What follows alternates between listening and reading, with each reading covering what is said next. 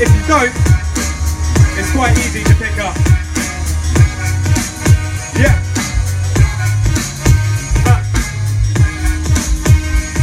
I got an email in my inbox early one Monday morning asking me if I was free and available for performing. When I was still aware I could barely contain my glee. Beyond the Wight festival, I was like, yes please. We get our set time and it's 4:45, but 2 hours before is when we're told to arrive. According to sat-nav, it's a 3-hour drive. So if we leave at 9, everything should be fine. But yo, tragedy occurred from the moment that we left. The traffic was a mess and every single light was red. Now we're stuck behind a learner moving at a slow pace. If he doesn't move soon, I'ma commit road rage. But finally we got to the port, all hot and sweaty, with 2 minutes to go to get on board our ferry. But it's at that point we realised our mistake. We're the wrong one and ours is 3 miles away. That's when I got on the phone to the organisers. And I was like, guys, we're still on our way, but it's been a delay.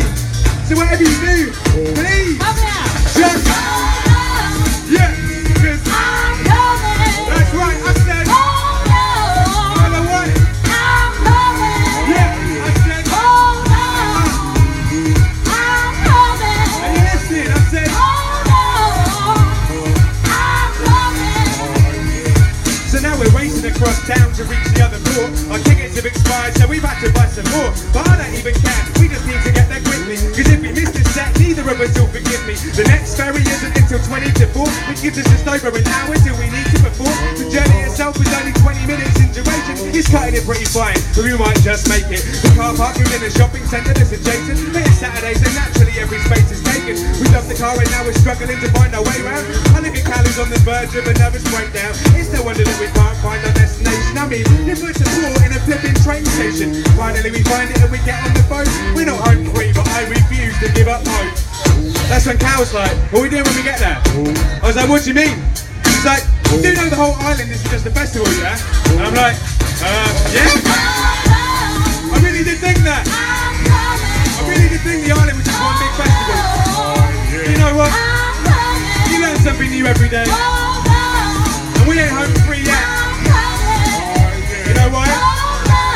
We still got one last verse to go.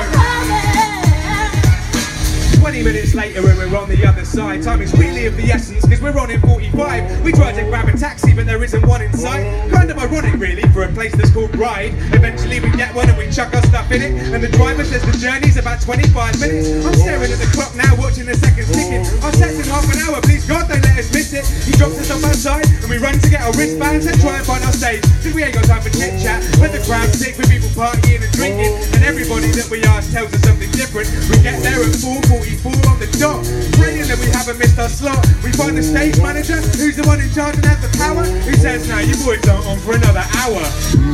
That's when me and Cal looked at each other. And to be honest, I didn't know whether to laugh or cry. But it didn't matter either way. You know why? Because we made it! Yeah! Hold on! I'm coming! Yeah! Hold on! That's right! I'm coming! Are you listening? Hold on! Yeah! I'm coming! Hold on! Take it away, coming!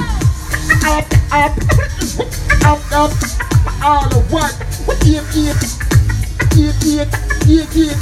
just like that, come on! What's it? Circle of work, just like that. Yo, all right, give it up. It is good to be back.